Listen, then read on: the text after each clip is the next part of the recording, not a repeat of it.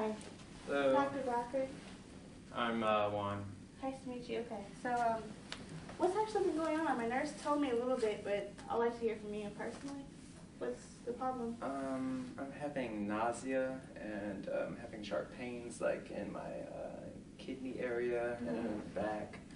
I'm also having fevers. Fevers, okay. Can I ask you a question? How long has this been going on? It's been going on for maybe a month now, but Really? it's been getting worse in the last few weeks. From a scale of 1 to 10, how? I would have to say it's a 9. Really? Wow, Yes. okay. Well, we gave you x-rays earlier, and from the x-rays and the charts I've looked at, it looks like, to me, you have kidney stones, but I'm going to ask you some follow-up questions. Do your parents or your grandparents ever had kidney stones? Yes, my grandparents.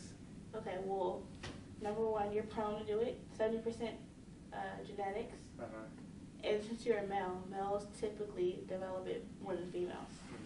So, on your foods, what do you normally eat? Do you eat a lot of chocolate, spinach, celery?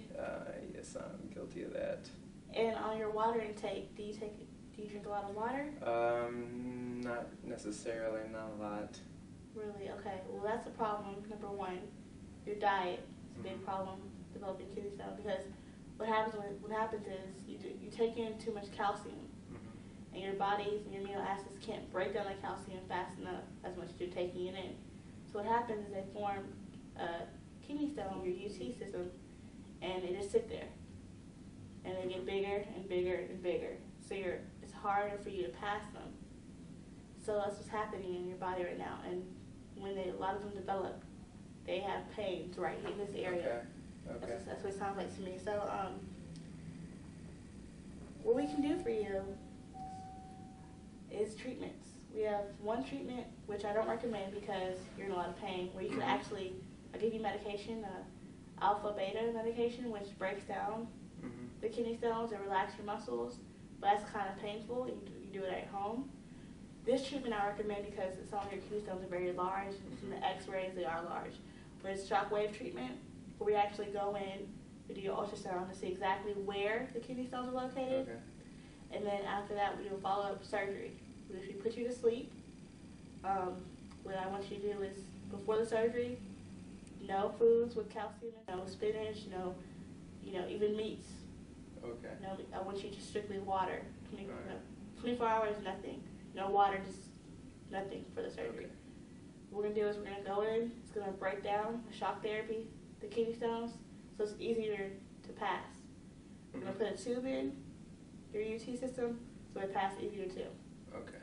After the surgery, you're expected to have a little bit of bleeding. Don't be alarmed. It's going to be painful, but it's not as much pain as you're in right now, so it's going to be less pain. And usually you're back into work in about a week. Back to doing everything you're going to do in about a week and a half. Okay. So for the first 2 days, I want you bed rest. Just relax. Don't do anything, and that should cure the problems right now. But be aware that this does happen again if you don't fix your diet. Okay. If you're genetically prone to it, it's easier to get it. After the surgery, stay away from meats. Stay away from all meats. For the surgery, yes. For about 2 weeks, I don't want you to eat Okay. beef, chicken, anything like that. Fish especially. Stay away from that. Foods with high calcium, like dairy products, stay away from that for about 2 weeks. And we do take it limited. Okay. And basically, that's all I can really tell you to do. And I have some pamphlets on what you could do to improve your diet. Okay. Because this is a big factor in kidney stone development. So do you have any questions for me?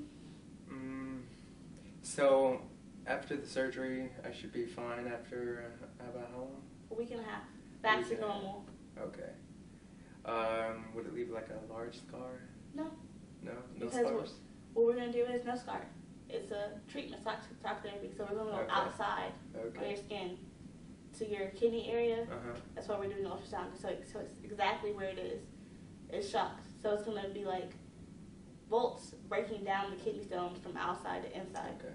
So no scarring. It's going to be a little painful, maybe bruising on your skin, but no scarring. Okay. I'd like to thank you, doctor. Okay, well, if there's any questions, feel free to call me back, and I'll see you in a week and a half for the surgery. All right, thank you. Okay, you have a good day. Bye-bye.